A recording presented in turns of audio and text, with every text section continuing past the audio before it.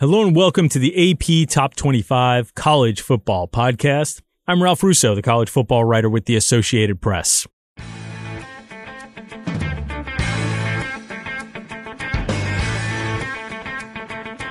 Yet another two-guest week here on the show. First, we'll continue the theme of catching up with coaches starting new jobs. This week, Marshall coach Charles Huff joins the show to talk about his path to Huntington, West Virginia, from his time with James Franklin at Vanderbilt and Penn State, a short stint in the NFL worked in there, and a few years under Nick Saban at Alabama. Then Max Olson of The Athletic joins the show to talk about the big news in college football this week. Les Miles is out at Kansas following accusations of improper conduct toward women during his time at LSU. We'll get into how Kansas football got this bad and where it goes from here. Plus, Bob Stoops is back in College Game as a TV analyst for Fox. Could that be a launching pad to Stoops getting back into coaching? Thanks for listening to the AP Top 25 College Football Podcast. You can find us on Westwood One Podcast, Apple Podcasts, just about anywhere you like to get your podcast. If you like what you hear, give us a good review and a rating. It helps college football fans find us, and it helps us find more college football fans. If you'd like to email the show, send questions and comments to AP Top 25 Mailbag. That's AP Top 25, 25 the digits, mailbag at gmail.com. Joining me this week on the show is the new coach of Marshall, Charles Huff. Charles Huff, interesting background, some time with Penn State, some time at Vanderbilt, some time with Nick Saban, little NFL time. Coach Huff, thanks so much for joining me today. How is Huntington, West Virginia treating you? It's phenomenal. I appreciate you having me on. It's been a whirlwind, but it's been positive the entire time. The energy, enthusiasm around Huntington and the surrounding communities, and people's passion for Marshall football is starting to glow again. And obviously, coming to hopefully a near end to the pandemic, people are excited about getting out, getting an opportunity to come gather back in the stadium, be around family and friends, and cheer on the Marshall herd. So I've had a few coaches in the last few weeks on who have sort of stepped into new jobs. And I didn't intend to do this with everyone, but I realize it's probably not a bad place to start. So I'll start in a question that I gave to the last two. And that, you get hired for a job. So to a certain degree, you have to convince them to hire you. But there's also a portion of this when in the hiring process, where as a young coach who's got some opportunities and who's doing well in a job and is working at Alabama, you also have to assess whether it's a good move for you to take a head coaching job. You may want to be a head coach, but you also have to assess if that's the right head coaching job for you. So I'll ask you the same thing I asked Steve Sarkisian, the same thing I asked, Clark Lee, who went to Vanderbilt. Why was this a good spot for you? Why did Marshall appeal to Charles Huff?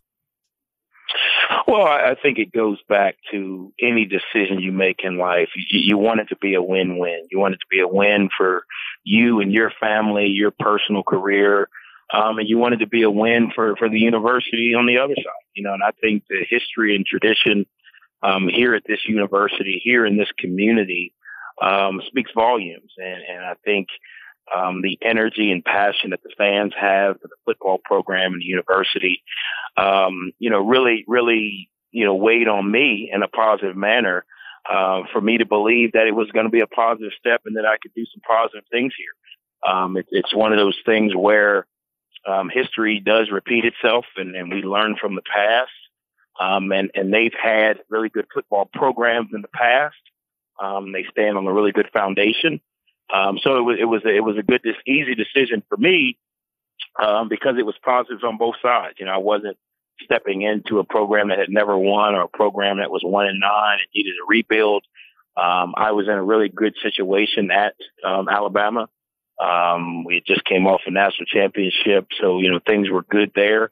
And for me to take this opportunity, it had to be a win-win. And Marshall presented that for me, and I'm glad I presented that for them. Yeah, as you said, not only does it have a history of winning, but you're coming off of a pretty good year at Marshall. Whatever the reason the coaching change was made, it was not because the team failed. Had some tough spots late in the season, but it did not fail. So, that's a great spot for a head coach, as opposed to coming in and you go, wow, this roster needs a lot of work. As much as I know you can always get better and you have to put your touches on it, and you will see spots where you think things can improve. In your sort of first pass through looking at what you have to work with, what did you see?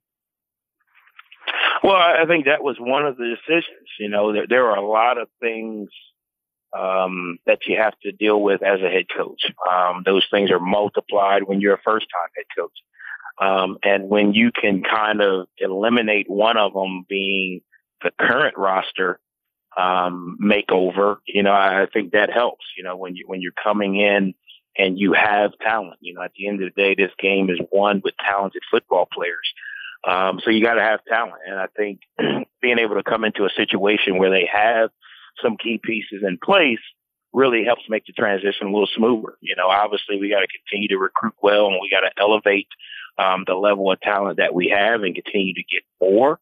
But having a good foundation allows you to still have a chance to be successful while you're putting your touches on it, as you said, while you're adjusting the things, while you're making your schemes fit the players.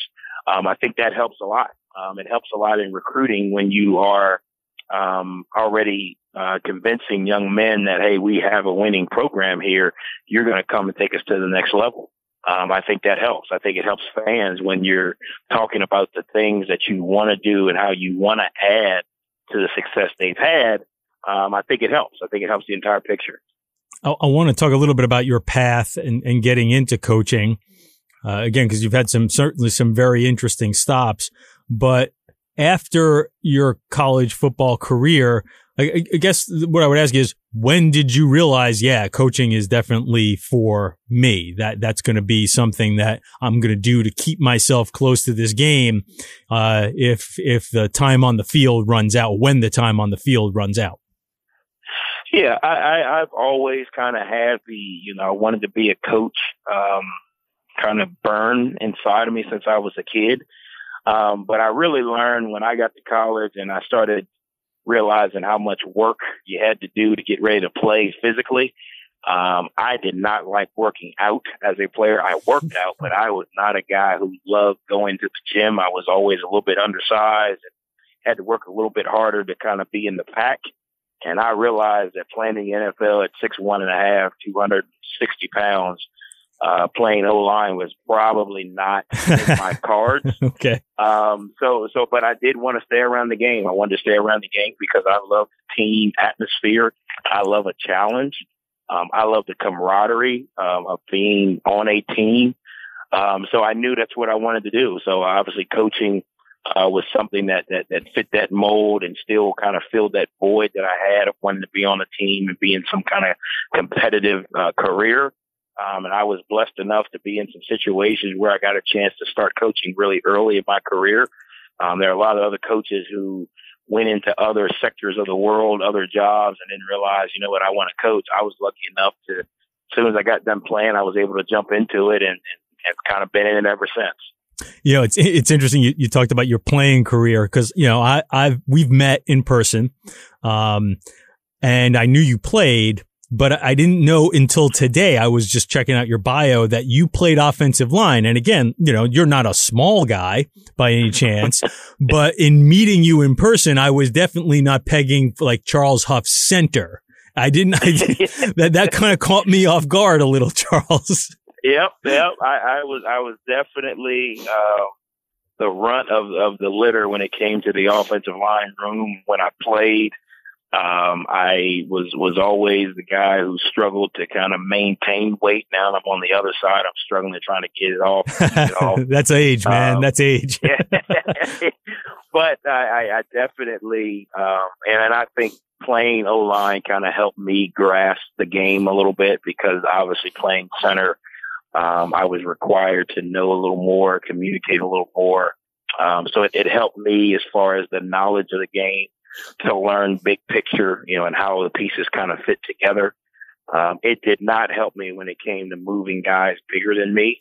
But it allowed me to learn how to use the skills that I have or I had to be successful. And I've taken that kind of in my coaching career. I'm not the smartest. My last name is not Walsh or Lombardi.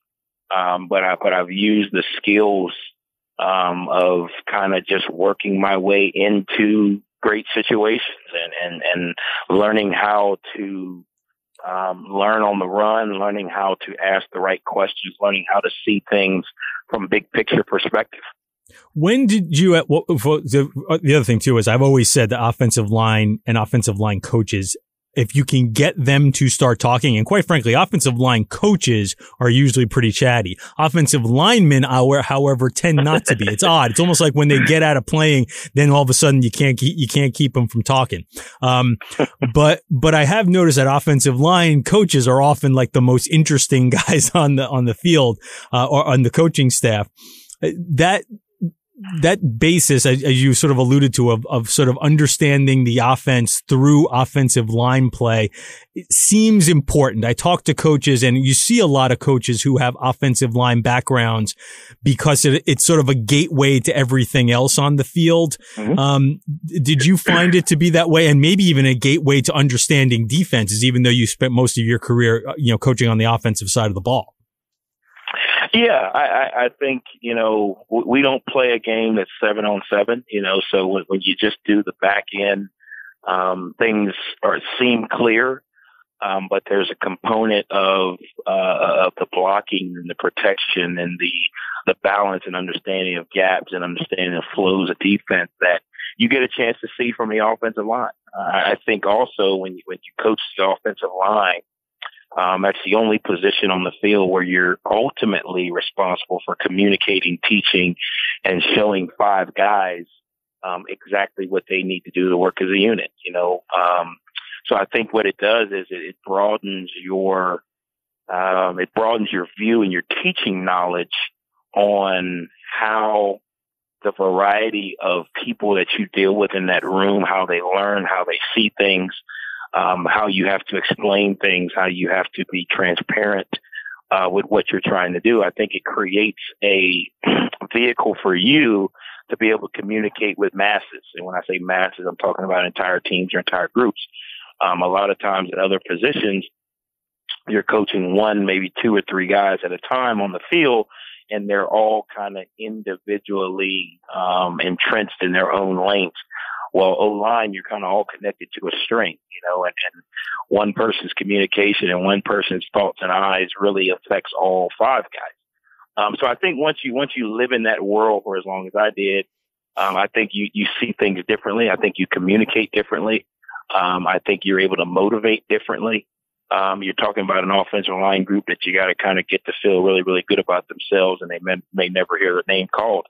And in today's world, especially dealing with kids, immediate reaction or immediate feedback is what we all live on now. So I think just the foundation and the fundamental blocks of coaching that position really sets you up to be successful coaching football in general. You spent 1 year in the NFL. Now, the NFL is a rough year. It's a rough league. and mm-hmm. Sometimes your choice to stay in the NFL is not really your choice, right? Mm-hmm. And in fact, the coaching business can be a lot of things where decisions are taken out of your hands. But it was 1 year with the Bills under Chan Gailey. And I'm just wondering what you learned about football that was so different, like what you learned from being in the NFL that was maybe eye-opening compared to college, and things that you, even though in that 1 year you were able to sort of take back to the college game. Yeah, I think, a few things. I think one, whenever you get a chance to coach on the highest level, I think you have a greater respect from your players in college because you've been there. It's one thing to talk about, hey, I know where you want to go and you got to do X, Y, and Z to get there. But it's another thing to say, well, I've been there and I know what you need to do to get there. So from that perspective, I think I've been able to have a slightly wider view on helping young men achieve their goals at the highest level. The second thing I would say is, as I learned from Changeli, is you got to have a quarterback in this game. It doesn't matter how good you are. It doesn't matter how good of a play you design. This game is run, and success in this game goes through the quarterback. Now, there are different types of quarterbacks, and there's different types of managing games that you can run through the quarterback, but you got to have a quarterback. And that's the biggest thing that from the NFL I've learned, from a football X's and O's perspective, is you better find a quarterback, and you better find one fast if you think you're going to have a chance to be successful. And as good as you may think you are, without that quarterback or that trigger man, it's going to be very hard. Also, I got an opportunity to see, and I think we see it now with, I think it was Dak Prescott just signed a big deal, and guys are making moves in the NFL preparing for the draft. You really see how much of a true business the NFL is versus college, which is more of a relationship-oriented operation. It is a true business in the NFL, and it comes down to dollars, and that's really what it comes down to. How many good players can I sign for the amount of dollars that I have, and what is this player's value to the organization? Not, is this player still a good player? Can this player help us win? What is his value? And I think when you look at the two, that's the biggest difference. The NFL is a true business. It does come down to financial decisions and economic decisions. And college is a little bit more, although college is a very lucrative operation, don't get me wrong, but it's a little bit more relationship oriented. You kind of build relationships through recruiting, you build relationships through the community, you build relationships on your campus. And that's where a lot of your success and enthusiasm and energy behind your operation comes from, relationships. So those things to me were the eye-opening pieces of where I learned, okay, this is the NFL and this is college. So I almost hate to, single out one or two coaches that you work for, because you work for a lot of them, and I assume you have influences from all over, but you spent a lot of time with James Franklin. I think that's the most time you spent with any head coach. And obviously you worked for Nick Saban, and, he's pretty good. and okay. And being around that Alabama system is something that is been beneficial to a lot of coaches. So, I guess I would ask you, what influences did you take from those two sort of, those two guys, from being around James Franklin for such a long time and the way he runs and develops a program, and the few years that you were at, very successful years of almost like finishing school, right? With Alabama and Tuscaloosa. Yeah. I call it doctor school, doctor's level football and coaching. Yeah. Well, you know what? The beauty of it is I have worked with both of those guys, and what I've actually learned is I am a melting pot of my experience. So working with James Franklin, I learned the premium on being organized and being very detailed. Be very organized in your approach, be very detailed in your message, make it very clear what you want everybody in the organization to do, map it out, and everything matters when it comes to detail. It's detail in, the chairs in your office, detail in the colors on your paper, the details in your playbook, the details on the field with the players. So from that perspective, that's the one thing I take to James. And from Coach Saban, although we could do this interview for 7 hours, but the one thing that I take and hold strong to is a consistency in approach, consistency in message, consistency in scheduling, consistency in approach with the players, consistency in approach with your staff. Set the expectation and hold everyone accountable. And those two things I've kind of blended together and are kind of the foundation that I'm standing on. Try to be very detailed in everything we do here. Try to be very organized in everything we do, and then try to be as consistent as I can, and trying to get that message to the players that the details matter. It all matters. The way you tuck your shirt in matters. The way you walk in the building matters. Consistency and approach. Doesn't matter if we're playing the first game of the year, the last game of the year. Doesn't matter if we're playing quote unquote a rival or we're playing, quote unquote, the game that really doesn't matter. It all matters. Every play, is a play in a life of its own. And getting them to approach each day with that same consistency, hopefully will deliver what, you see at Alabama, which has been years and years and years of consistency. I think if you literally look at Alabama, the dominance over time is what's the most impressive. We've all been in this business a long time, and we've seen, programs hit highs and programs hit lows, and, some programs are kind of on a roller coaster. But the one thing that you can say about the Alabama football program is the consistency over time. And I think that comes from Coach Saban's consistent approach day in, day out. Yeah, it is remarkable, and it is unprecedented. So I was looking at your Twitter timeline today, and I noticed great Marshall coach, former Marshall coach Bob Pruitt, sort of popped by the office, so to speak. Yeah, he stopped by today.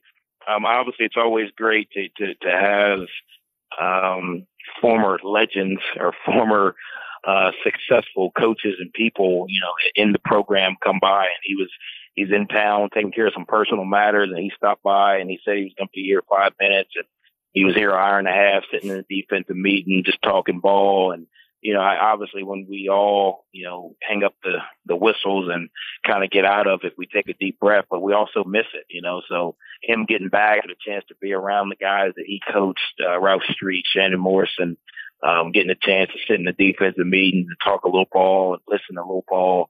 You could see a smile on his face. He had kind of a kid in the candy store glow, and it was good. We picked up some things from him, and he just kind of reminisced on some of his time here and talked to us a little bit about what he's learned and what he's kind of thought about over the years while he's been away from the game. And hopefully he gets back. He's here for a couple of days. Hopefully he gets back, because it was good for us. I know it was good for him. So I know you don't need to have ties to a program, ties to an area to be successful as a coach in that area. Just as, Nick Saban has no ties to Alabama, right, but he's done all right at Alabama.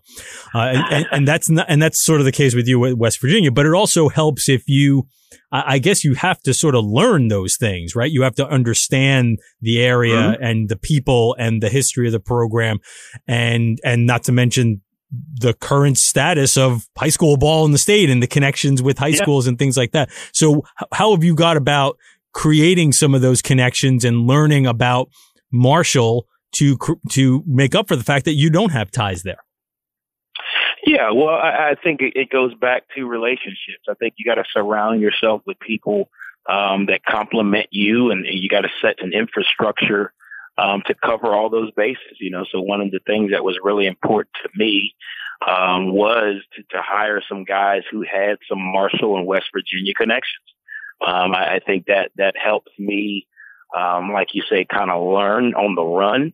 That helps me kind of avoid some pitfalls.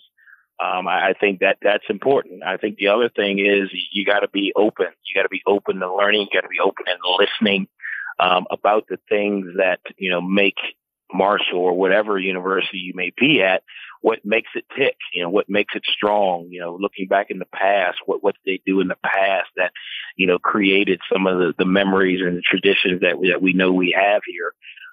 So being able to do that has kind of helped me expedite the learning curve. Obviously, when you coach, you bounce around the country and you recruit a lot of different areas, but there's still something said about, having someone around you who played it, lived it, breathed it, or were born in it.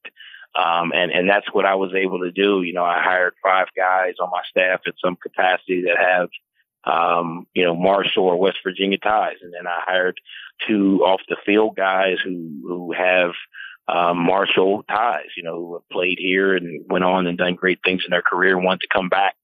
So I think it's a unique balance between surrounding yourself with the right infrastructure and being open and willing to develop the relationships to learn, and then finding that balance between, okay, this is what Marshall is and stands for. This is what the state of West Virginia and the surrounding areas stands for. And this is who I am, and blending those two together to make a successful product. All right. Last one for you is You were, I believe, the only African-American head coach hired this past cycle.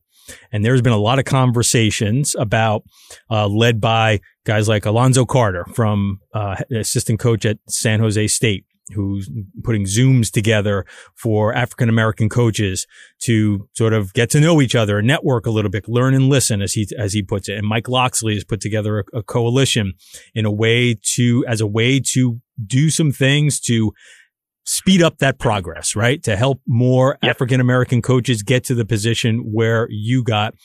If I came to you and said, okay, you share your experiences, what were some of the things, that helped you get to where you're going and that you can share that may be a little more specific to the needs of African-American coaches?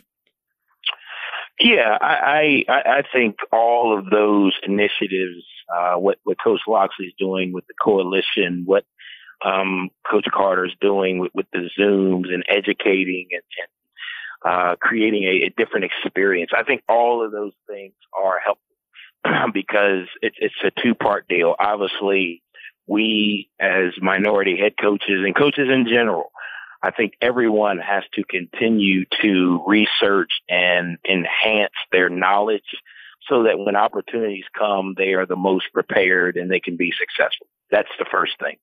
The second thing is, it really comes down to what helped me get this job. It's the relationships. And I think, we're doing a lot of initiatives and we're doing a lot of things to try and enhance those things. But it really comes down to the people who make the decisions at the college level. Yes, you have your ADs. Yes, you have your search firms. Yes, you have your presidents. Yes, you have your board members.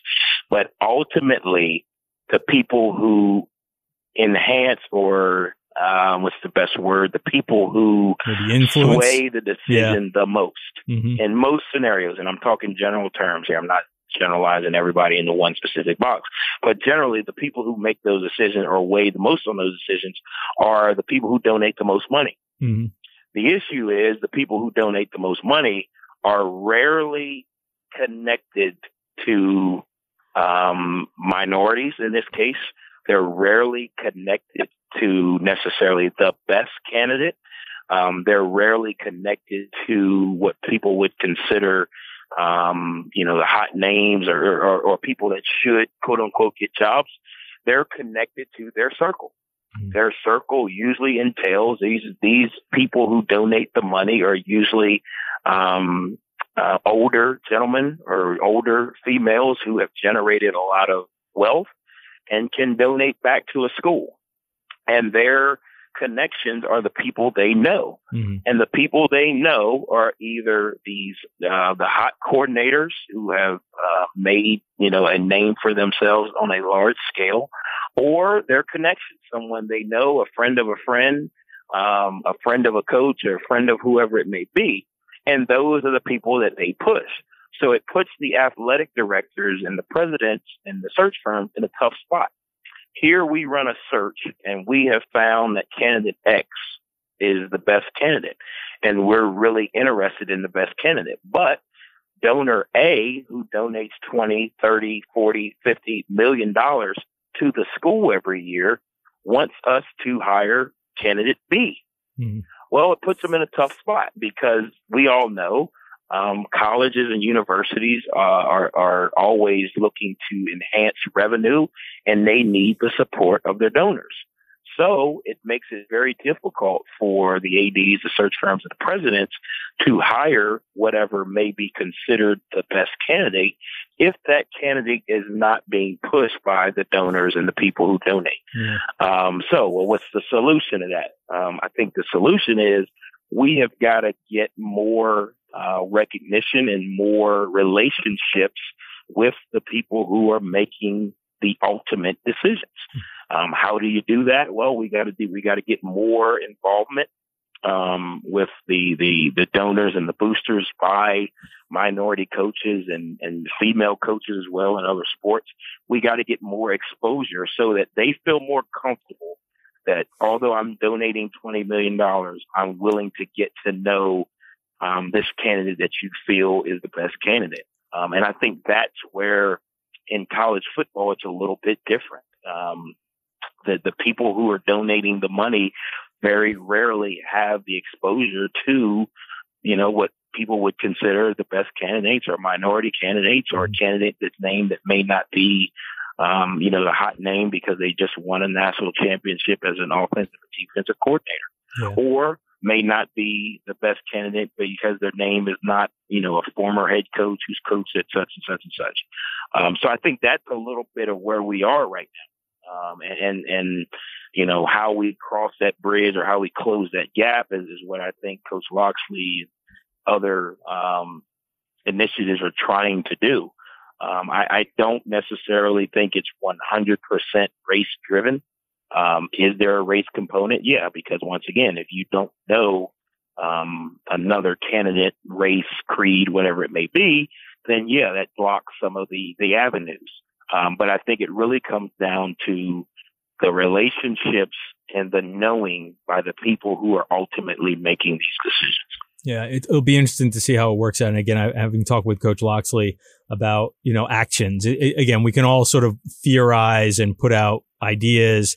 And there's been a lot of that over the years. And maybe you talk about it and you complain about it, but at some point, like, people have to do things, and people like Mike Loxley, again, in position to be able to who have a little power and some sway, being in positions to actually do things, I think, should hopefully make a difference. Charles Huff is the new coach at Marshall. It should be an interesting match there, Charles. I hope you enjoy your time getting to know Huntington, West Virginia. I know as a new coach, sometimes it's hard to even do that. Have you had a chance to buy a house? Is your family there yet? I actually just kind of finalized and set a closing date on the house. My family is planning to be here in Huntington permanently the 1st of April. Great. We're finalizing everything in Tuscaloosa and looking forward to the move. And Huntington has been great. The reception's been great. I've probably put on 10 pounds eating at all the restaurants and all the great food spots around and shaking hands. And it's been phenomenal. It really has. It's been a whirlwind, but it's been, more than what I could have dreamed of. And obviously we got a lot of work to do because at some point the parade's going to end and the evaluation on wins and losses will start. But it's been a great start. Excellent. Well, again, Charles, thanks you so much for taking a little time today to get us up to speed on what's going on down there at Huntington, and good luck with Marshall and all that you have to get done, especially getting that house all set up and squared away. Awesome, buddy. Well, I appreciate you, and anything I can do to help, you're always welcome here in Huntington, and look forward to seeing you soon, buddy.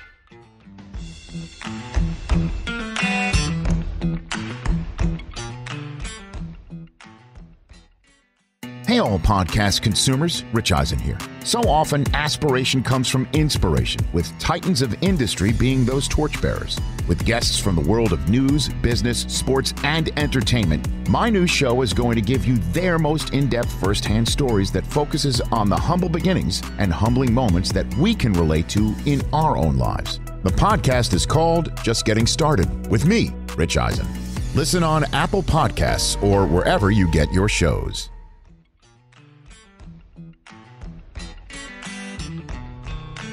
Joining me this week on the podcast, Max Olson from The Athletic. Does a great job of covering college football from a national perspective, but also always has great insight on that Big 12 area, because that's where Max has done most of his living. And Max has been a little out of the loop, little bit out of the loop, because hey, there's a new Olson that has arrived. Welcome, Theo Olson, the new addition to the Olson family. Well, that's very kind of you. Thank you. It's been a little weird to, I'm taking a little leave here, which has been great. I told myself I would, kind of log off Twitter, stop tweeting during this time too. These 2 months I'm taking off here. But you know what, Ralph? Les Miles just pulls me right back in. This is what happens sometimes in this sport. Well, that's why I wanted to have Max on, because again, Max he covers the sport nationally and does a great job, but he definitely has a pretty keen insight on the Big 12 area and so that Midwest footprint. And I also wanted to get your national perspective on Miles. So you have some local perspective and some national perspective. And of national writers, I don't know if anybody's done a better job of sort of looking into how Kansas got here.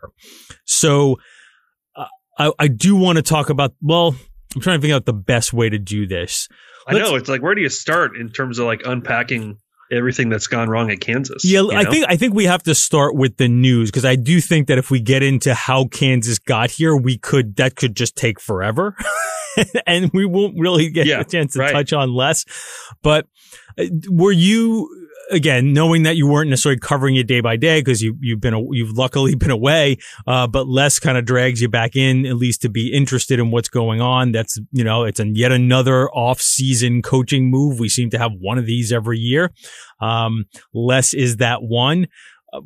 Were you surprised at all that Kansas cut ties with Les? Did you think there was any way that maybe that administration and Jeff Long looked at it and said, you know what, I think we can ride this out?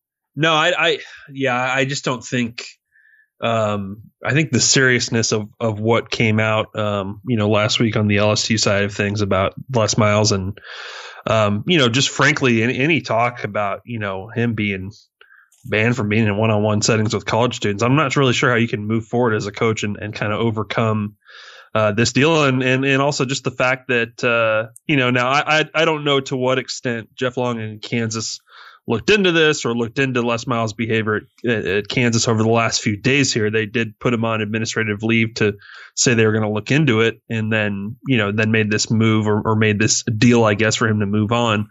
But I think it became pretty clear as this stuff became public that there was kind of no moving forward. And I guess we don't really totally know what Kansas was aware of, in hiring him, but clearly I don't think probably not very much. And to me, that I think it is fair of everybody to sort of question, well, who should be making this hire? Because clearly the last hire was rushed. It was kind of I would say a sham of a coaching search, where there was one target that they locked in on, from the day they fired David Beatty, and then they went and hit the road to visit a couple other people, but it was always going to be Les Miles. And, how do you not do all of that due diligence and find out this kind of stuff if you only have one target? I don't totally know, but it just seemed like there was a point of no return here.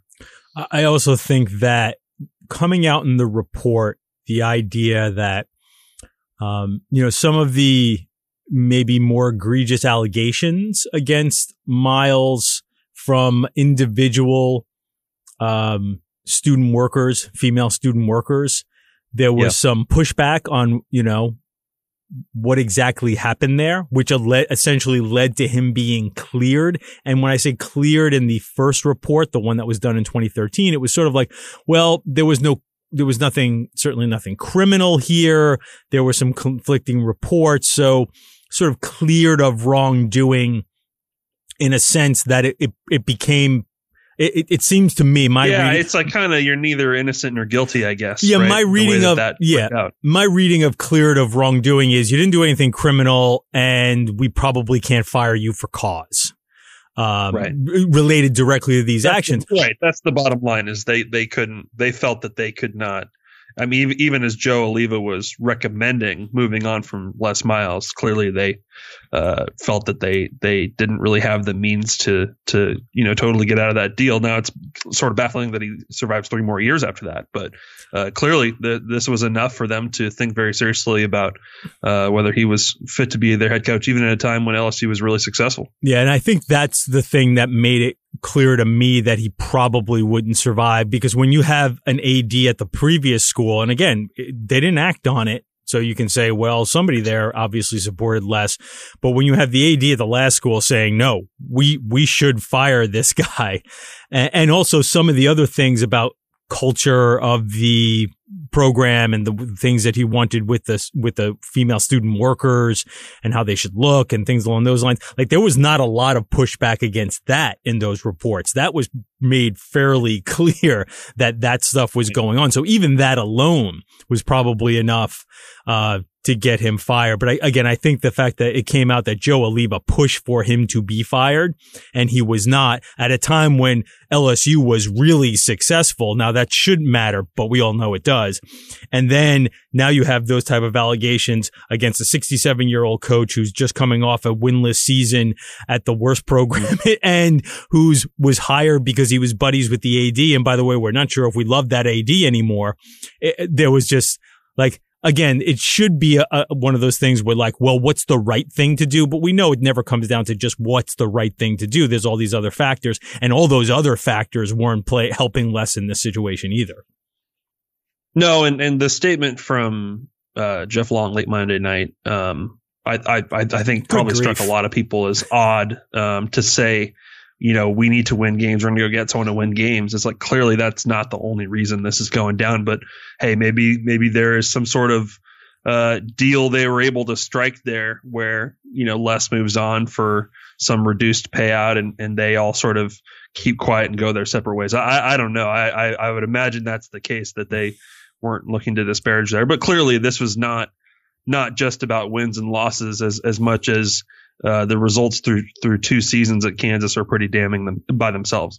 So it's interesting because the Les Miles hire, I don't think a lot of people thought that was going to work out, but there's a lot of hires in college football that people go, not so sure about that. And they work pretty well. And then there are others where we go, wow, that should be great. And then, it turns out to be Tom Herman at Texas. Or Willie Taggart at Florida State, or Chad Morris at Arkansas, even like the worst case scenario, right? So we've come to the conclusion pretty strongly that we don't really know what we're talking about, right? When it comes to who's going to be good, we're just guessing. But I must admit, with Les, very few people were less than, well, no pun intended, very few people were optimistic, and it turns out, like, you kind of looked at it and thought like, well, he's a big name and he's got experience. What's the worst that could happen? And it turns out it was actually worse than we thought. Like, only Kansas could say, well, let's give this a chance. How bad could it be? And it actually turns out to be worse than we thought it could be. It's like nothing sums up Kansas better than that. How bad can it be? Well, that bad. Yeah, well, remember, so you think back 2 years ago, Les Miles gets Kansas at pretty much the same time that Mac Brown also comes back and takes over North Carolina, right? And the distinct difference there, look, there's obviously a huge talent and infrastructure and different, AD and all these differences, right? But the distinct difference to me is Mac Brown was a man with a plan, and he knew how to be successful at North Carolina. He'd done it before. You come in with a blueprint. Hey, obviously we're at a little bit of a rock bottom moment here, but I know exactly what to do to turn this around. And frankly, Ruff, I don't know that you could really look at the way Les Miles approached the Kansas job and say that there was like a super coherent, sharp plan in how to go about this. I mean, he hired Les Kenning as his OC, which I had heard at the time was because Les Miles wanted to have kind of control of the offense. Then he fired him after 6 games in the middle of year 1 and switched to, okay, I guess I will reluctantly become, a head coach of an offense that goes all in on RPOs. And that total, I thought Brett Dearman, who they picked for that, did a solid job to finish out 19, but it just totally went off a cliff in 20. I think the other thing that was obvious from the very start is I think we can agree LSU is one of the most advantaged programs in the country when it comes to the talent pool in your state and the ability to, get blue chip recruits in your program year after year. And Kansas is probably the most disadvantaged probably among Power 5, the most disadvantaged program in terms of getting good players to come to your program. So when you are making that big of a change after you haven't been in coaching for many years, how are you going to get good players to Kansas and turn it around? And even in that approach, they refused to take transfers because they thought transfers equals bad because of Charlie Weiss and David Beatty. And so, they upgraded the recruiting staff and stuff like that. And those folks worked hard to try and get better players at Kansas, but they just put a ton of freshmen on the field last year and got killed, because that's what happens when you refuse to take transfers and JUCO players at a time when the portal is as hot as it is. Like, it didn't really make a ton of sense to me the way they went about it. And, I think you saw they were just incredibly overmatched in 2020. Yeah, I think it's also good to remember that when Les was fired, after Les was fired at LSU, he was aggressively trying to get back into the game, right? Oh, yeah. Yeah. Like, there was no I'm going to sit this out. Whereas, a guy like Mac Brown, when he was fired at Texas, had opportunities to get back in at sort of lower level jobs and decided, you know what, I think I'm going to sit this out for a while.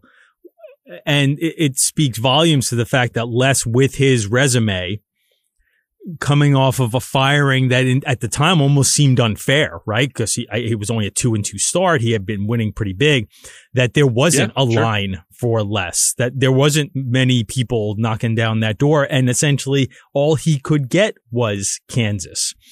So you're right. He comes in there. He doesn't necessarily have a good plan. Immediately, there's there's. I think the plan was, I'm Les Miles. Yeah, you know there are red flags all over the place. That's how I think Jeff Long treated it too. Was the plan is he's Les Miles, and that's going to help us generate money, and we need money to. It was a booster play, build up a better support staff, and to their facilities project upgrade. Their stadium was kind of put on hold at that time too, because they're like, look, we need a real infusion of donations and interest in Kansas football. And they even, they sign up for, the ESPN Plus reality show and all that. Like, I think clearly it was step one was try to use Les Miles' celebrity, as kind of the thing that would get them moving. But I don't know that, being the guy in the Dos Equis commercials is really like a thing that you can build your program around,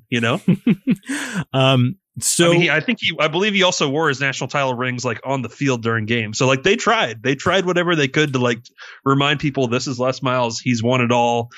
Come play for him. And I know some recruits did respond well to getting to meet with him and got a kick out of that and stuff. But it just, that can't be like the only thing you have going for you. Right. Last week I had Stephen Godfrey on the show from Banner Society, and we had a really long, probably a little too long conversation. It was a very long podcast about underachieving programs. And we went conference by conference. And when the Big 12 came up, I assumed he was going to say Texas, because that's, why not? Everybody's going to sort of pound on Texas for being an underachiever. And he actually said Kansas and convinced me that Kansas should be it. Not because, listen, Kansas doesn't have a history of success, but it leads to this question, Max. How did Kansas get this bad? They had an under 200 winning percentage for the decade of the 2010s. Like, I know Kansas has never been a football powerhouse, and it has its moments here or there where it is singularly interesting or mediocre, but this has become sort of historic level terribleness, and you got to do some work to get there. So again, this could be a very long answer, but if you can give me the Reader's Digest version of how did the hole become this deep? Well, and especially in this sport, like, what's so bizarre is, they hit the peak right before the absolutely, rapid descent, right? Like they go to the Orange Bowl, like they had, with Mark Mangino, like they turned Kansas into a super competitive Big 12 team that can, and this was a different era of the Big 12. Obviously, life was easier when you were just having to try to conquer the Big 12 North, but still, like they were in really good shape. You would think going into the end of that decade after what they'd built up there under Mangino, and to be 18-99 over the last 10 seasons and 5-84 against Big 12 teams, is truly insane. And I guess maybe we should start here, Ralph. Like when you look across the country at how this stuff is typically pretty cyclical. You fail, you replace that coach with a better coach. Generally, you try and get back on, back to 500 and then up from there or whatever.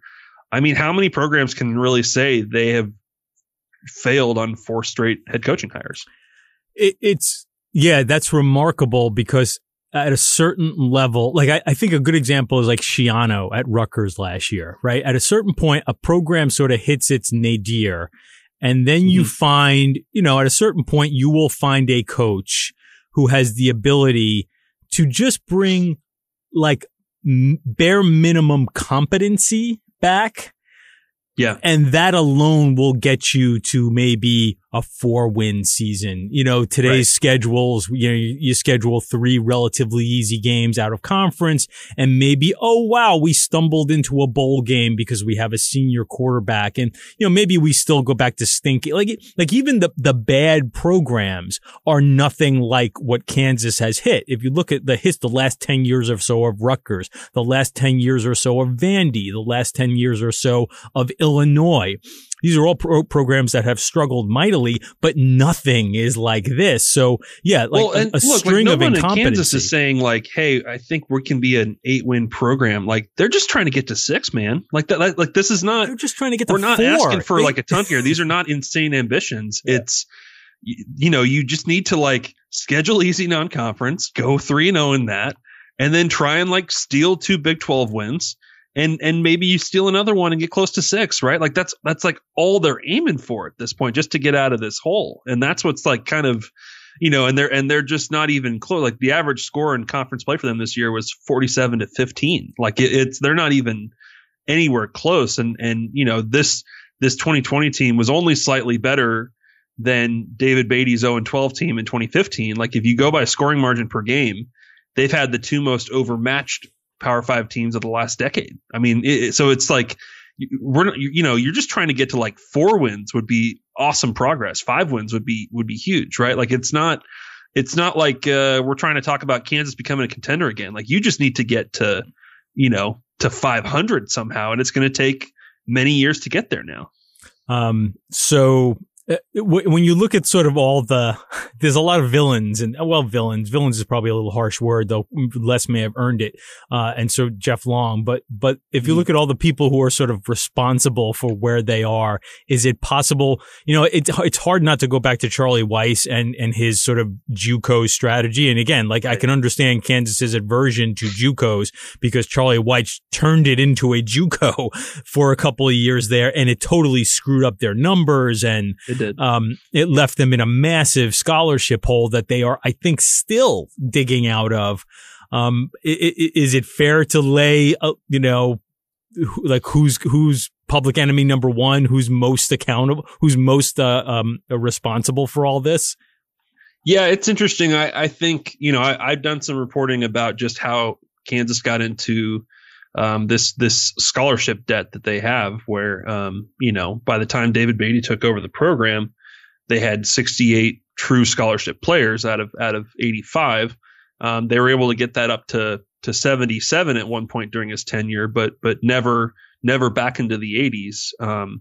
And a lot of that goes to, Charlie Weiss, sort of trying to copy the Bill Snyder model a little bit, thinking, hey, let's get transfers and JUCOs in here that will just make them better and just sort of give them a short term bump to, get back to being a 6-win kind of program that then it might make your program more attractive to recruits and give you a chance to kind of sort of build from there. And that just totally failed. But I'm well aware there's also a lot of Kansas fans who, as they see it, point to Beatty as being just as bad as Weiss in terms of just the results. I think David Beatty had a blueprint of how to try and fix it, but it is just climbing out of that is a very complicated problem because you need to have a long runway, and when he took the job, he was I think, committed to building with high school players and trying to, you want 4-year players instead of 2-year players. But at the same time, after a couple of years, you have all this pressure on you and you have an AD change. And what are you going to do? Like, you have to bring in players that's going to make your team better just so you can buy yourself more time to stick to your plan. And so he went back to the JC route a little bit. Now his were more, full qualifiers and not guys that Weiss took that had no chance. But it still leaves kind of the same result now that, it's, and interestingly, Ralph, you would think when you have this scholarship debt and you can't get back to 85 and you're dealing with this like no other program in the country, you would think that the eligibility freeze is the greatest miracle to ever happen to your roster building problem. Right. Mm-hmm. But, this offseason, Kansas has had 15 scholarship players go in the transfer portal, 10 of them being grad transfers. So like they may get a lot closer to 85 because of this freeze next year and in the years ahead. But at the same time, they've also like not been, they're still going to have a pretty young team in 21, even with that freebie that they're being given that should help them get back to normal. So it's just a kind of a crazy mess. And the longer you lose like they have, the harder it is for talented high school recruits to want to go to Kansas. Yeah, because now you can say, well, we recruited better, but you may break all those kids before you see them develop, right? Yeah. If you're just shoveling them in there to be run over, I mean, you play a ton of freshmen, and those guys, what happens to them? Well, their development gets screwed up because they're playing too soon before they're physically ready. You're playing linemen as freshmen who then get injuries that sort of throws them off course for the rest of their career. Like it really kind of can ruin the young players on your roster if you have to play too many of them, and that's what they had to do at times under Beatty and certainly in 2020. Yeah, because you can say, well, they recruited better. I think they may have had like the 6th or 7th best class in the Big 12, but understand something. The 6th or 7th best class in the Big 12 does not mean you have a bunch of guys who are ready to play as freshmen. That just means you have a bunch of guys with nice developmental ceilings, and maybe you have a handful who you feel confident that given some playing time and some smaller roles, and maybe you find 1 or 2 that you think, oh yeah, that could be a starter. Maybe not ideally, but for us, he could be a starter. But if you're just, if you're pouring that freshman class, and again, that's this year's class. So let's say if they're just like throwing, most of those, whoever's the coach is throwing most of those guys into the fire because he has nothing else to do. Again, the 6th best class in the Big 12 is still a developmental class. Right. It is. You're absolutely right about that. And also you just think about if you were in their position of being a Kansas football player, and all the hard work you put in for 12 months, and the results keep being the same, and you have sort of incompetent coaching and all these problems that show up on game day and stuff, like I imagine that gets pretty miserable, and especially at a time right now where, if one-time transfer exception gets passed, like it's just going to be easy to move on and say, hey, I shouldn't be here. This is a mess, and I'm not going to be the one that fixes it. Right. So like to all the Kansas players over the last decade that have stuck it out and stayed 4 or 5 years, like you have to tip your cap to them because they've put in the work for this like really hopeless thing that, I'm sure is not fun. I mean, you look at them this season, Kansas's offense only held a lead for 23 snaps all season. Oh my Lord. Like they only took a lead in 2 games, and they only reached the red zone 18 times in 9 games. So like it's like, and their defense, had problems too. Certainly, I'm not trying to just single out the offense, but I mean, it's bad. It is now I don't follow soccer a ton, Ralph. I'm guessing you do more than I do. So I don't really know how that world works, but like, wouldn't this be a very logical choice for a candidate for relegation at some point? Or a Ted Lasso hire? Or do you watch that show? Like maybe hey, he came from Wichita State, maybe one of those guys is in their backyard, well, you could do a Ted Lasso in reverse, right? You could maybe hire a soccer coach to coach the football team as opposed to a football coach to coach of the soccer team and just see how that works out. Which leads me to this. we're less than 24 hours away from the move being made at almost 11 o'clock Eastern time on a Monday night. So thanks Kansas for that as well. What this coaching search is going to look like is hard to tell. You have an AD who clearly will be on shaky ground.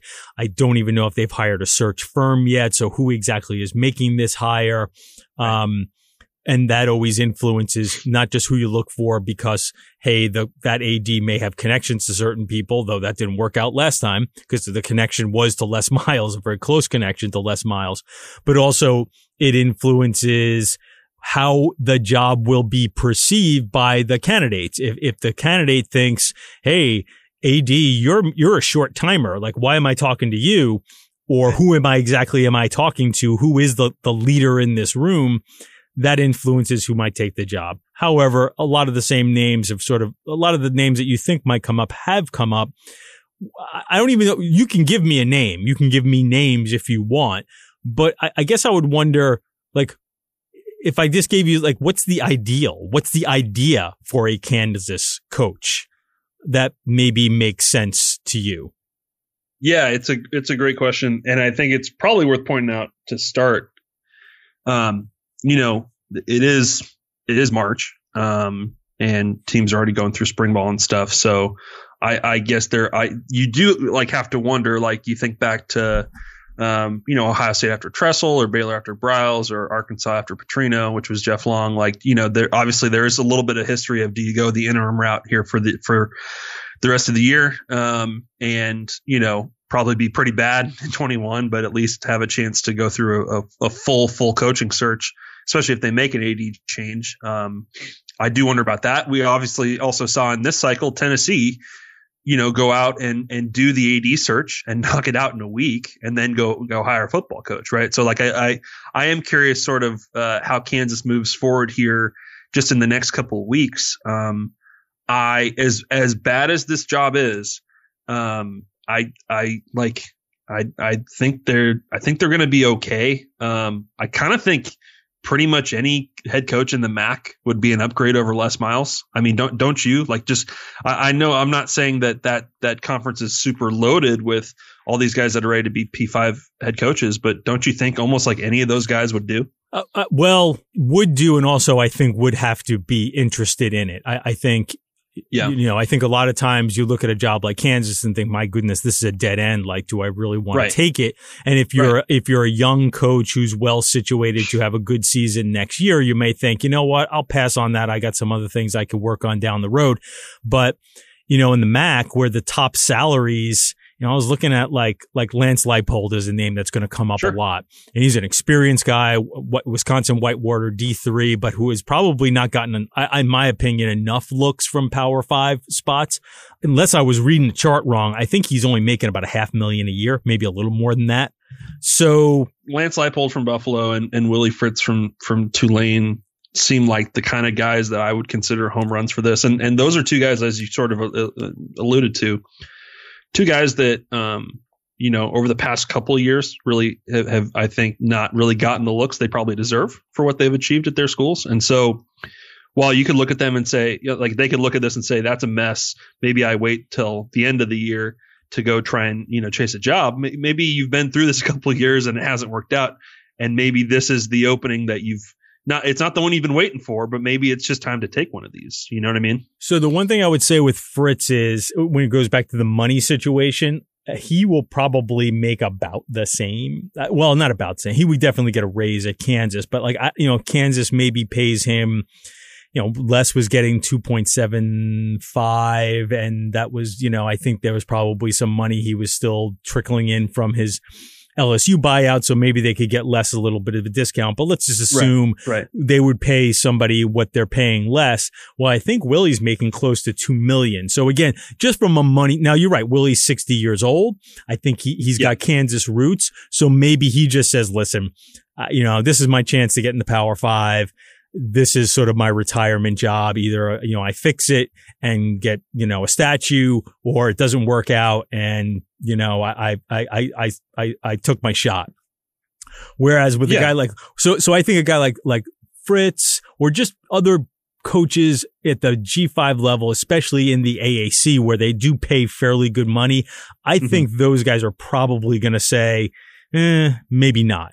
Correct. Yeah, I agree. And we've seen how, especially at the AAC, those jobs are truly, they can launch you into, much better jobs. So we're certainly not talking about some of those guys or Billy Napier, these guys that feel like they're on deck to be Power 5 head coaches because they don't have to take this kind of job. I wrote about it before the Les Miles hire, that I felt that Kansas needed to go find their Matt Campbell. And I think that, I wrote that at a time before Iowa State became what they became in 2020, but I think the turnaround in Ames, I think kind of can be a shining example of what's possible at Kansas if they ever just really put out these fires and get their act together. I mean, I think Kansas State under Bill Snyder is probably a more accurate comp just in terms of, the rock bottom status right now. Like, it's not like Iowa State was ever this bad under Paul Rhodes, but I do think that, going and getting a proven builder who can actually recruit the Midwest, has connections, has a real competent strategy for how to get players to Kansas, and can also just sort of create like a really good culture that kids want to play for you and want to stay and all that. I think that's sort of the ideal. And look, the fact that we've seen now Iowa State, go to a Fiesta Bowl and play for a Big 12 title, and we've seen Kansas State, reach these heights in Snyder's second tenure and stuff, and stay really competitive and climbing. I'm not saying Kansas can, be a Big 12 contender in the next 5 years, but we've seen in this conference at least, that if you get a real one, at least you have a chance to build back up and get back in the mix. And I think what we've seen at Iowa State, while not a perfect comparison, does inspire. It should inspire a little bit of hope that if you can find the right guy, and give them 4 or 5 years, what if something pretty cool could happen? Yeah, I do love I tend to like the idea of going younger. And as you said, find your Matt Campbell. I think that's hard, frankly. Yeah. But because it's been such a mess, I would be inclined to looking for probably a little more experience and just somebody who's got some kind of a track record of, hey, I've done it at a few places. Again, that's why, Leipold's name will come up. Jeff Monken's name will come up from Army. There are some other good builders with a track record. You mentioned Fritz and maybe a Sonny Dykes or somebody like that. Jay Norvell is a guy who probably has done a pretty nice job at Nevada, though it's also been a relatively short period of time. And I don't know. He's got ties to the Big 12. Here. How would you feel if they said, again, this also comes down to who's making the hire. But if they did go in the triple option direction, how would you size that up? I mean, I know there's a lot of, your colleagues at the Athletic. I know Stuart Mandel has been banging the drum for, hey, if you're a bad team, go triple option. I don't think that's necessarily a terrible idea, but that's not why I'm hiring Jeff Monken. I'm hiring Jeff Monken because I believe he's got a vision and a plan and sort of can build a culture. I'm not really worried as much about the offenses and the X's and O's part of it. And maybe I'm underrating that. I think what, Kansas lacks is just sort of overall vision and structure and somebody to kind of come in and see the entire picture, link everything together, because that's what being a head coach really is. So you can say, oh, well, we're going to run option. And listen, that might work and that might be a cool way to pivot and zig while everybody else is zagging. But I don't think that's necessarily that's the key here. I think the key here is getting somebody in there who understands big picture and culture building and the fact that everything is connected and can work the boosters as well as, figure out what is going on in the graphics department. Literally has a wide spectrum of skills and vision and the ability to delegate and hire smart people. So again, that's why I want someone with some experience. The comparison I made to Campbell, I think back to when Dave Beatty got fired, I called Jimmy Pollard at Iowa State and talked to him about the search he went through and asked for his thoughts on this opening in Kansas. And the thing he said was, he had a list of 5 candidates, and one of them was a triple option coach, because he felt strongly that they needed to do something different, that they could not get anywhere by being the worst spread offense in the Big 12. You know what I mean? Like, it just, what's the point of that? Why try to compete with Oklahoma and everybody else with lesser parts, and do the same things as them? And so they felt the pivot for them was playing great defense and running the ball. And they've done exactly that at Iowa State. And so I kind of feel that way about Kansas too. I'm not saying that Kansas needs to copy Iowa State, but I do think they need to. I think you're right there, that they need to figure out their thing that they can be really good at, that makes them annoying to play on Saturdays, and makes them different, a different team to prepare for than the rest of the teams in the league. And I'd also point out they've really had the worst quarterback play of any Power 5 team over the last decade. Like, that's really not debatable at all. And in 2020, they gave up more sacks per game than any team since 2000. So you've got to, that's also like a pretty obvious objective there, is no matter what you're doing, you have to finally find a quarterback to build it around. And, if you go triple, you're gonna watch some pretty ugly football here for the next couple of years, because it's just gonna be a process. You can't snap a finger and suddenly be good at that, And so hopefully, if they go that approach, they really support that head coach and their staff, and have some patience, even when it's going to be rough in the first couple of years, because that's a pretty serious facelift. That's, I think, probably a lot harder than we probably realize, as fun as it is to sort of throw it out there as somebody needs to do it. So, hey, I got an idea. How about Bob Stoops for the next Kansas coach? It's a little pivot. He has valuable Big 12 experience. I will give you that. And, this is just just as we described this mess, Ralph, as you pointed out, look, I'm sure there's a lot of really, really talented up and coming coordinators and stuff out there, but this is just such a mess, such a fire that is hard to put out, that I do think it's probably going to take some experience, at least on this round, just to try and help get Kansas out of this hole a little bit and make this job one that someday you could pass it off to a young up and comer here at some point. Right. Because Les had experience, but that's all Les had. And it was superficial, because his plan was just to be Les. And I bring up Stoops, A, because it was fun to do so, and B, to segue to the fact that he is now sort of back in college football as an analyst with Fox's Big Noon Kickoff. He replaces Urban Meyer. And Stoops' name has come up for several jobs over the last couple of years. Most famously and over the top was how some Florida State fans were insistent that he was coming to be their next coach. That's right. After Willie Taggart was fired there, and that has not happened. Stoops is only 60. He's 7 years younger than Les Miles. He's 9 years younger than Nick Saban, but there's always been this opinion with Stoops that he's a guy who seemed to who always give the impression that he would really dig retirement, right? Like that he would live a good life, that he sure he would miss it, but would he really miss it to that extent? Would he really miss it? He's a guy who always seemed to find happiness in places that were away from football. But when you move back into this position, it does sort of put you in place to be closer to the game, right? Literally closer to the game. You start talking to coaches more, and you're just sort of involved in things and in the ecosystem a little more. It put Urban on deck to return to coaching, though it wasn't to college coaching. It was to the NFL. And often coaches, they do that. Okay, I'm going to go to TV for a year or two, see how that works out, and then kind of recharge the battery a little bit. And that launches me into a new job. Do you think this could be Stoops's re-entry point, that this could be his launching pad into a new job to sort of see how I'm feeling here, and then survey the lay of the land and maybe get back into this?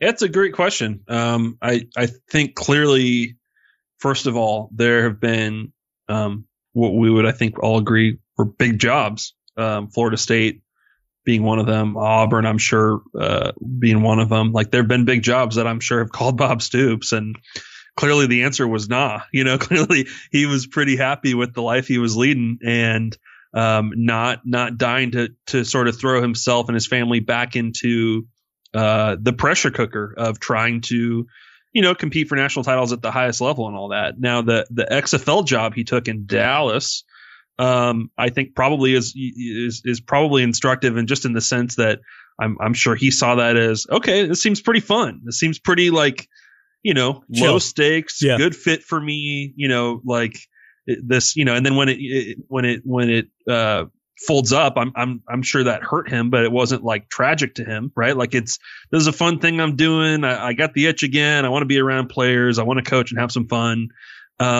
I think he got into it a little bit, and I'm sure that was, while the ending I'm sure is frustrating, I'm sure that was like good for him. So I don't know. I think first of all, I think the dynamic switch there from Urban Meyer to Bob Stoops on the Fox set will be interesting. I think that I think he probably, will have like more of a sense of humor about this, and will bring some of that like storytelling that is really gold on that format, while also like joking around with those guys. And like, I think I can see him being a fit for this. And if he wants to try and do the Urban Meyer X and O breakdowns and stuff, I'm sure he could try to do that. But I don't know, Bob, I think the thing we can definitely say now after all these years is, Bob Stoops, I think his heart was in the right place when he stepped down. I think I can't imagine that's something that he has spent a ton of time second guessing. When he was ready to move on, he moved on, and he did so in a way that so few coaches in college football at the highest level actually get to do. So I don't know. I mean, I think Bob's pretty damn happy with how this has all gone. It seems like, and so I'm sure that's going to be really tempting to get back into it and really spend a few days a week during the season really diving deep into college football again. But I'm sure it's going to make a lot of people want to hire Bob Stoops. But I think he's a pretty hard guy to sort of win over and seduce back into coaching. Yeah, he had such a great situation. I mean, he had the same president and AD there for his entire tenure at Oklahoma. Guys who were, Joe Castiglione, the AD, is super well respected. So yeah, he had such a great gig. Right. He had one of the best gigs in all of college football. It was super stable. The other thing too with Stoops, though, I will say this. So he could be one of these guys who's going to be super picky. And listen, if I am going to come back, I want it to be a great job with, somebody I can really trust to work for. And that's it. Like, I'm not dealing with any kind of second rate stuff here, but I will open the door to this.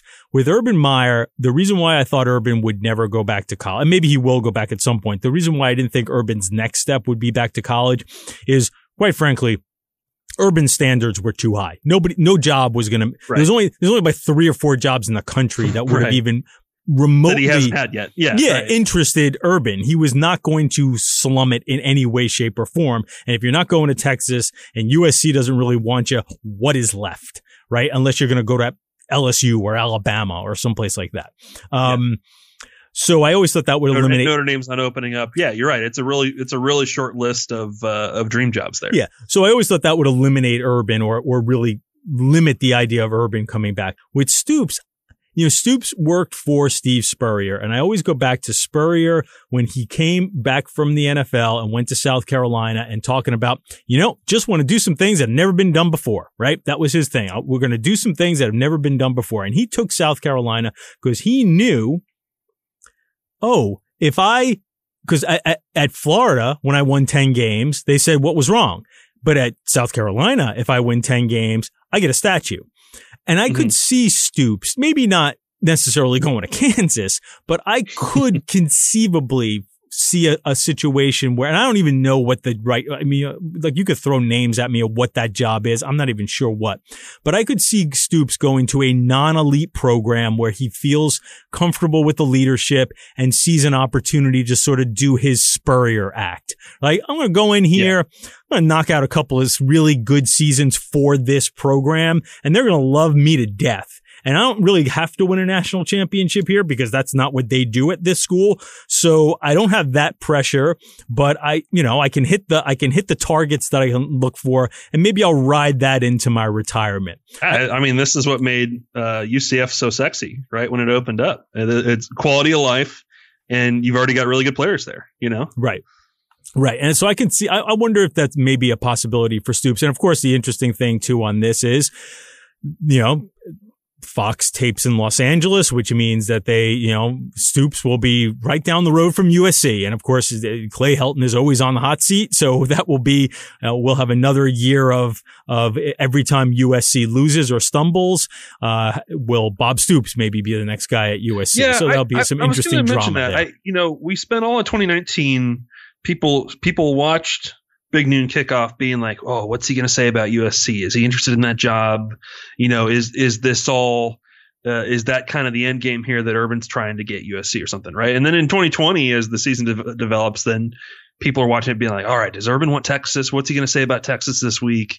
Is that stuff real and all that? And I don't really think that's going to be the case with Bob Stoops on that show. Like, I don't, and probably part of that is the way it ended for him, right? Like, I think if you're if you're Urban Meyer, and the way things ended at Ohio State, I'm certain there was a lot of motivation to get back out there and prove something. We mentioned before, but Mac Brown, same thing, right? He spends his time on TV, but after the bitter ending at Texas, there's a motivation to get out there and prove you still got it, right? And I don't know that Bob necessarily has a whole lot to prove to anybody at this point. Do you think that's like a fire that burns for him? I really don't know. No, I don't think he has that. Because again, he's never been that type of guy. So that's a good point too, right?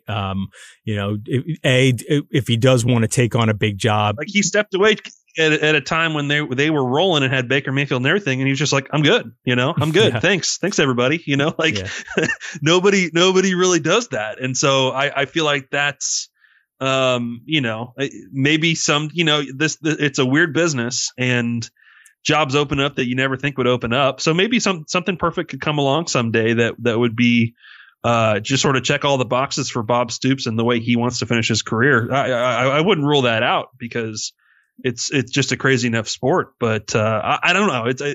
I'm sure for the executives at Fox, it's nice to know they don't necessarily have to cross their fingers every week that Bob Stoops might leave them at any moment, Well, that's a good point too. My last point on that, and then I'll say goodbye to you, Max, and let you get back to your little one there.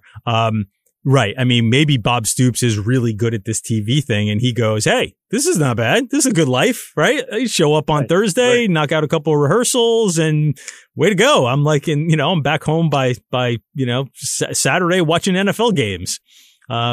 So that's not a bad life either. And I could very much see, he's got the personality where maybe now, again, you never know, but he's got the personality where maybe he is really good at this. Maybe he becomes, I don't know, maybe he's the next Lee Corso for all we know. Could be, it'll be interesting to see how that show builds around him. Obviously they built Big Noon Kickoff completely around Urban Meyer. That was the draw on Saturdays to compete with College Game Day, was come watch Urban Meyer and come watch a show that is more invested in just real X's and O's and coaching and all that kind of stuff. So I'm curious to see how the show sort of evolves around Bob, but I think he's going to have a lot of fun with it for sure. Max Olson from The Athletic, thank you so much for taking a little time out of your paternity leave. Good luck to you and your wife and little Theo.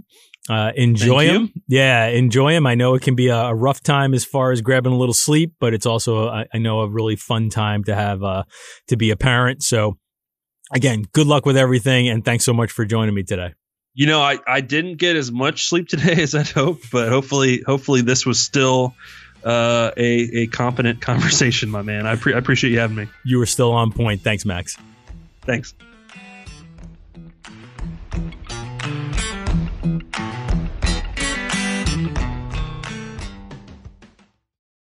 Hey, all podcast consumers, Rich Eisen here. So often, aspiration comes from inspiration, with titans of industry being those torchbearers. With guests from the world of news, business, sports, and entertainment, my new show is going to give you their most in-depth first-hand stories that focuses on the humble beginnings and humbling moments that we can relate to in our own lives. The podcast is called Just Getting Started, with me, Rich Eisen. Listen on Apple Podcasts or wherever you get your shows.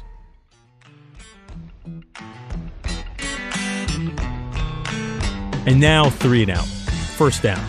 Last word on my interview with Charles Huff from Marshall.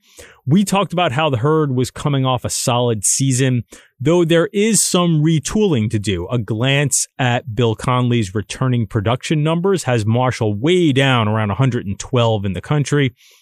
Now that could change as Bill adds up some super seniors and transfers.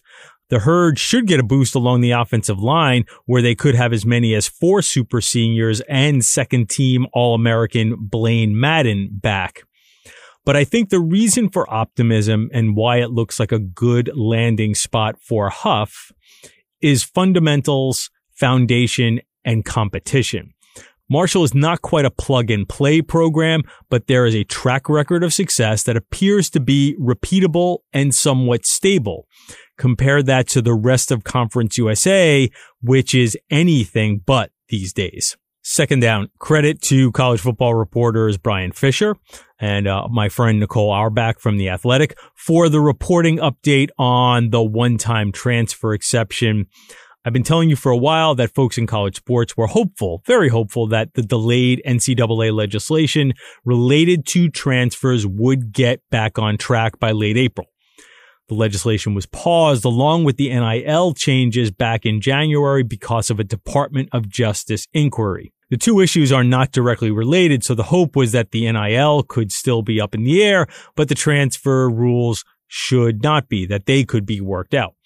But if the NCAA can't move on a full legislative package for transfer rules, Nicole and Brian reported that a waiver could be passed to allow all transfers to immediately be eligible this season. Consider it a short-term solution and a bridge to a permanent fix. So if you're wondering if your team's tantalizing transfer will be eligible this season, if the NCAA can't get around to passing new rules, the highly likely answer is yes. Third down. Indiana gave Tom Allen a $1 million raise to nearly $5 million per year earlier this week. 2 things on this. First off, I had a typo in my tweet about the news, called the coach Tim Allen, which led to a little Twitter fun for some folks. So I'm glad I provided a little humor to your day. Second, I have a controversial opinion on this that has developed by watching the Purdue-Jeff Brom relationship over the last couple of years. I don't know if it makes sense for a school to spend really big money on a coach for a low ceiling football program that would need something close to a miracle to even win a conference title. You can say that's a defeatist attitude, but I'd counter that I don't need to pay Michigan prices to get the best out of a program that doesn't have the resources, access to talent, or history of success to suggest that it can regularly crack 8 wins. I guess the argument would be you're not paying to raise the ceiling at a place like Indiana or Purdue as much as to lift the floor of the program, and that makes some sense. Still, though, I'm not an economist, but I can't help but think that pouring big money into a small business doesn't mean that business will become a Fortune 500 company. Maybe Allen will prove me wrong, but I suspect in a couple of years, his resume will look a lot like Brom's if he does stay at Indiana. Both are good coaches, but college football programs generally don't surpass their historical levels without some kind of landscape shifting event like desegregation or mass influx of population to the state of Florida and across the Sun Belt. I know Indiana and Purdue want to act like they are competing with the best of the Big Ten, but no matter how much they spend on their coaches, they're probably not going to, and that goes for a whole bunch of mid to lower tier Power 5 programs who are emboldened these days by the big revenues being generated by TV deals to spend lavishly for coaches who might not make that big of a difference in your final results. That is the show for today. I'd like to thank my producer, Sarah McCrory, for making me sound good. You can find this podcast on Apple Podcasts, Westwood One Podcast. Please subscribe so you do not miss an episode. If you have a question that you'd like me or my guests to answer, email them to aptop25mailbag@gmail.com. We'd love to hear from you on all topics college football, serious or silly.